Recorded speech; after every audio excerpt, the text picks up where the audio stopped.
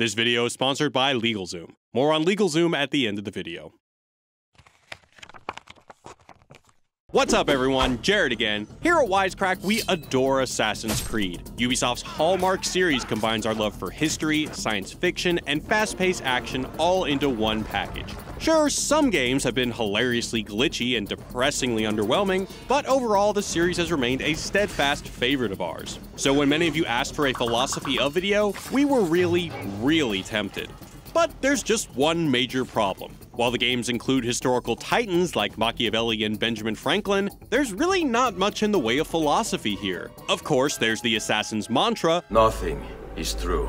Everything is permitted." But no matter how far we dive into the series, this idea is never really developed through the plot. Instead, it's more or less just lip service that serves as a background for a game about killing popes, redcoats, pirates, and so on. Yeah, it is insanely fun. This slightly changes with the arrival of the Assassin's Creed movie. Unlike the rest of the series, the vague philosophy of everything is permitted has no gameplay to hide behind. And when the movie tries to make sense of this mantra, todo está permitido, well, it doesn't quite work. So sit back and let us tell you the story of how a 1939 Slovenian novel became the philosophical backbone for Assassin's Creed. Sort of. Welcome to this Wisecrack Edition on Assassin's Creed. What went wrong? Mostly the movie, and of course, spoilers ahead. Nothing is true, everything is permitted. If you've played any of the games, you've heard this phrase and it probably got your philosophy sense tingling. To explain how this mantra makes little sense in the games and no sense in the movie, we first have to consider where the game lifted it from. Vladimir Bartol's relatively obscure book, Alamut. As it turns out, Alamut is the most translated Slovenian text in the world. And honestly, we can't recommend it enough. It is a gem full of rich characterization and deep philosophy. The novel centers around the eponymous Iranian castle of Alamut in the 11th century, controlled by the Ismaili prophet Hassan-i-Sabah. While Ismailism is a real branch of Shia Islam and Hassan a real historical figure, Bartol chose to fictionalize both. In the book, Hassan's followers believe he possesses the literal keys to paradise, but Hassan himself believes only in rational thought and empirical truths.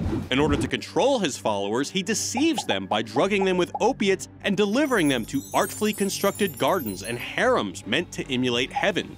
In doing so, Hassan has created a fervent army of Hashashin, or as we know them today, assassins. Hassan's guiding belief? Nothing is true, everything is permitted. This mantra is the supposed philosophical underpinning of the entire Assassin's Creed franchise. See, the series explores the age-old conflict between two ideologically opposed fictionalized groups, the Assassins and the Knights Templar. Whereas the Assassins venerate free will, the Templars are obsessed with enslaving mankind. To this end, the groups vie for control over the Apples of Eden, remnants of a lost higher civilization that supposedly contain the origins of man's free will. The Assassins want to safeguard the apples, while the Templars want to use them to make mankind obey their will. We have a similar situation play out in the film, when convicted murderer Callum Lynch wakes up in the Abstergo Foundation's laboratory, a modern-day front for the Templars. With the help of a machine called the Animus, prepare the Animus. Cal must relive the life of his 15th century ancestor, an assassin named Aguilar, and find the apple.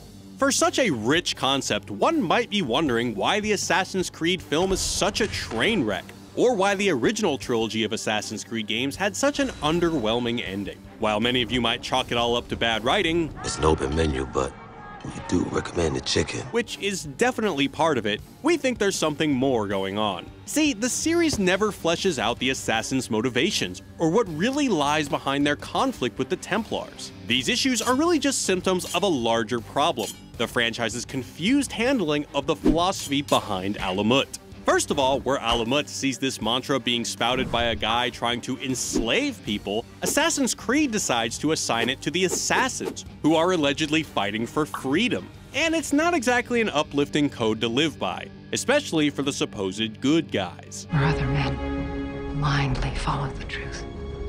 Remember, nothing is true. where other men are limited by their morality or law.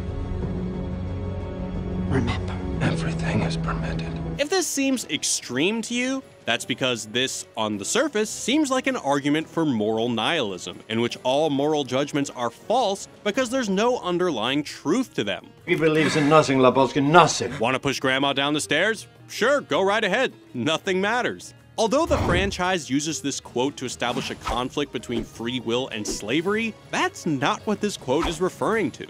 If the whole everything is permitted thing strikes you as a belief that a villain should hold, well, there's good reason for that. It comes from Hassan-e-Sabah, the Ismaili prophet and chief antagonist of Alamut. Hassan is ultimately a tragic figure, a man whose intellect and ambition have robbed him of happiness. Taking a page from Descartes, Hassan believes that emotions, truth, and even God are all misunderstandings born out of man's imperfect senses. This crippling realization leaves him feeling empty and alone. The only thing that can make him feel alive again is gambling his own fate and the fate of others, which is why he built his army. To Hassan, nothing is sacred, and therefore, there's nothing he won't do in his pursuit of power. So what does Hassan do once he discovers that nothing is true? He comes to the conclusion that religion is just the intentional manipulation of the masses for their own good. Prophets like Moses, Jesus, and Muhammad recognized man's frailty and out of pity, crafted concepts such as heaven and paradise to comfort them. Mankind, according to Hassan, cares nothing for justice or truth, only their own comfort and convenience. Consequently, he believes that he's entitled to use religion to deceive and control his followers, and in the process, do good by them. Now, the problem here is that this is the exact credo of the Templars: control the masses for their own good, even though it's the assassins that are parroting Hassan's motto.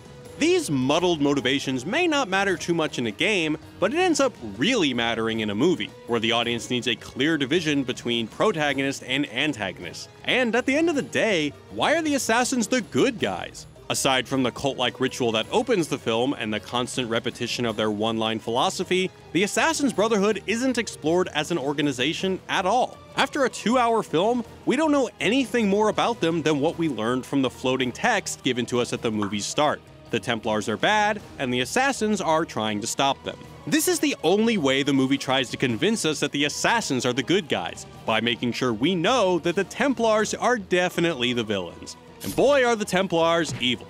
Here is a secret ancient organization disguised as the multi-billion-dollar Abstergo Corporation. It's got all the trappings of an elite villainous supergroup. A modern concrete facility complete with white halogen lights, higher-ups who refer to themselves as elders. Our work belongs to the elders. This is their finest hour. Some cookie-cutter lines about controlling the masses. The threat remains, while free will exists. And a leader played by Jeremy Irons. So once again, the Templars are bad, but why are the assassins good?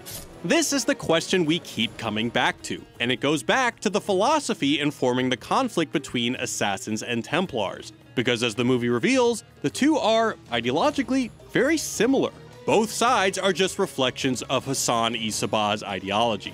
Although we're being a little generous to the assassins here, since the movie doesn't really bother to give them a clear motivation outside the motto they lifted from Hassan. In the film, we see the Templars controlling the masses just like Hassan did. They use the Spanish Inquisition as a front to solidify their power and commit some truly heinous crimes, raiding houses, murdering innocents, and torching people alive. Hassan did the same thing, using the Ismaili doctrine to create a fanatical army that literally tortures its captured enemies. And while the Templars no longer use religion to control the masses, they use something else: a corporation.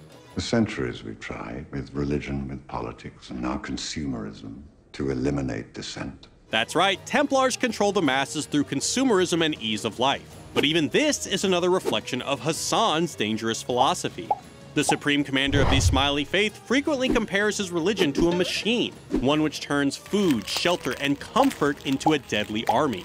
Having both a protagonist and an antagonist with the same motivations isn't just boring, it's plain bad. Of course, as the movie's chief source material, the games are guilty of this as well. And perhaps nowhere is this more evident than in Assassin's Creed 3. In the game, Desmond Miles has escaped control of Abstergo, but is still using the Animus to access the memories of his 18th century ancestor, Haytham Kenway. For the first couple of hours of the game, we go through all the familiar motions: climbing on buildings, stabbing people with our hidden blade, and chatting with our comrades about how the Order is going to make the world a better place. The twist? Well, this order is actually the Order of the Templars. Wait, what? Yup, Haytham is actually a Templar, but because the Assassins' ideology and their motto is so vague, we couldn't tell the difference between whether we were playing a Templar or an Assassin. Or, in the first game, Desmond is forced to relive the memories of his 12th century ancestor, Altair ibn la-Ahad. Altair is a high-ranking assassin who disgraces himself and is forced to redeem himself by assassinating high-ranking Templars. The twist here is that Altair's boss and the leader of the Assassins, Al-Mualim, has been working with both the Assassins and the Templars to acquire the Apple of Eden for himself.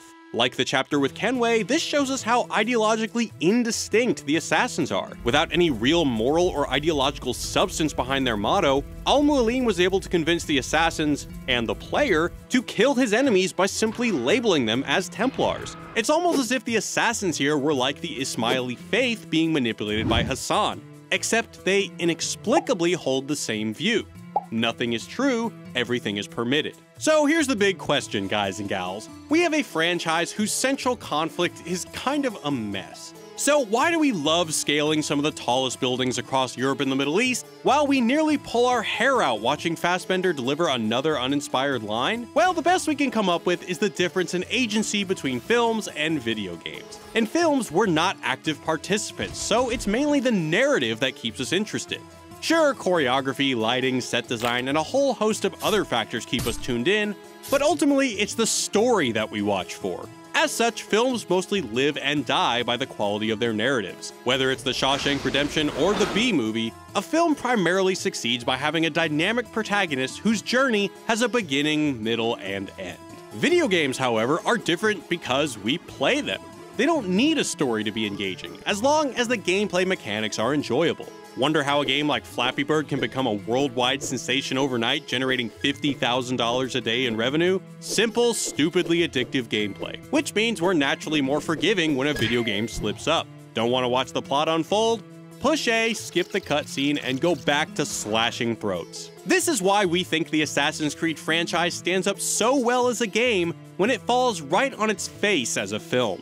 In the movie, we couldn't care less about Cal or Aguilar scaling buildings or assassinating priests, precisely because the film doesn't bother to create an engaging narrative to hook us. Would I rather watch two emotionally dead-eyed characters hop between buildings like a Chinese acrobat, or would I rather control a character and do it myself? I think the choice here is obvious. So while the games will forever remain a favorite of ours, we think we'll pass if they ever make another Assassin's Creed movie. Until next time, stay good, guys. Peace. Although conflicts that don't really make sense can ruin a movie, making sense of your legal work is 100% essential. LegalZoom is the smart way to handle all your legal needs. Whether you're setting up a new business or planning family matters, they'll help you breeze through the process like that. And LegalZoom is giving Wisecrack fans 15% off their purchase. LegalZoom eliminates the guesswork of trying to find an attorney you trust, wondering how much your legal work will cost, and having to take unnecessary trips to a lawyer's office. Meaning you'll also avoid those painfully out-of-date Time magazines. LegalZoom works with a network of independent attorneys to help you with all sorts of projects: the formation of your company, wills and trusts, trademarks and patents, contracts, and more. When we decided to do Wisecrack full-time, the most important step was making sure our business was set up right. Separating personal stuff from the company and navigating all the intricacies of state and local laws can be a huge pain. Not to mention figuring out how to trademark our logo. But LegalZoom offers the services and resources to make sure you get it done right. So gather your business, copyright and trademark, and family planning questions and head over to LegalZoom.com/Wisecrack at the link in the description below. You'll get 15% off your purchase just for being a fan of what we do. Thanks to LegalZoom for sponsoring this video. That's all for now, Wisecrack. Don't forget to subscribe and help us get to 2 million subscribers. And ring that bell so you don't miss a thing. Peace.